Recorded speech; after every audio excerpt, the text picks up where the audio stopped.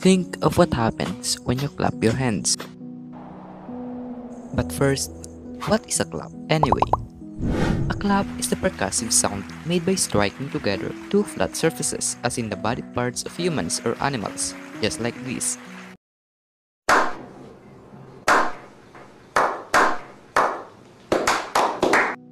You see, when you clap your hands, the pressure of your hands against each other compresses the air between them, creating the pressure wave. This compression of the air between your hands causes the air molecules to collide with the air molecules in each and every direction around your hands, which then collide with air molecules farther away from your hands, and so on and so forth. As the air molecules are compressed in each area of space, just behind them is a small area in which the air pressure is lower because some of the molecules have been pushed forward. So what's really happening is that clapping produces sound, which is actually a mechanical wave produced by back and forth vibration of particles within the matter.